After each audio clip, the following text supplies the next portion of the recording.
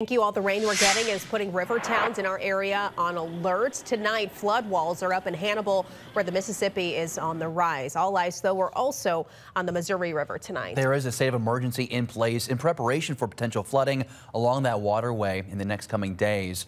Besides Hannibal, the city of Clarksville is building a rock and sandbag wall to hold back the water there. Russell Kinsall is live in Kimmswick tonight, where he's checking the risk of flooding here in the metro. Yeah, right now I'm standing on the deck outside the Anheuser house on the south side of Kimmswick.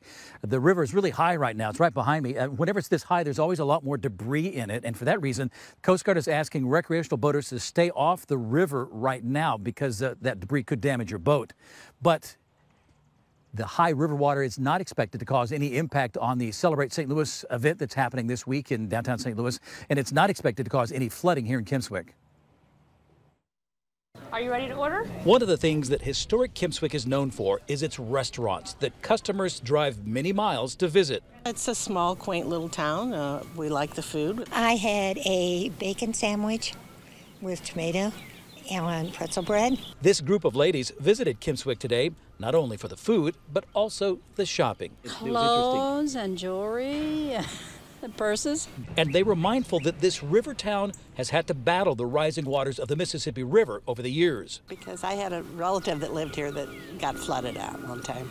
This time around, Kimmswick is not threatened with flooding, but locals know the river is running high.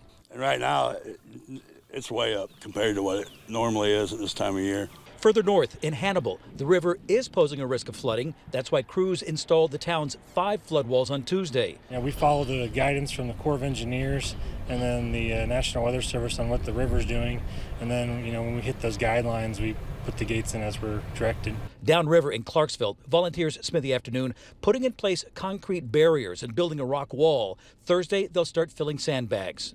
Mayor Joanne Smiley said their anxiety went up when they heard the river would crest at 31 feet 7 inches.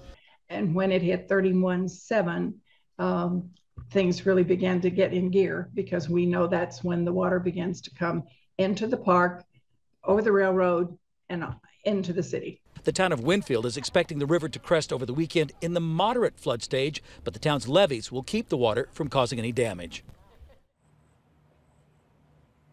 So while the rising river not expected to impact Celebrate St. Louis, the Coast Guard is recommending that those towboat drivers that are pushing barges up the river maybe use 2 pilots, one to navigate, the one to pilot the boat, the other one to be looking for that debris. There's a lot of it in the river right now.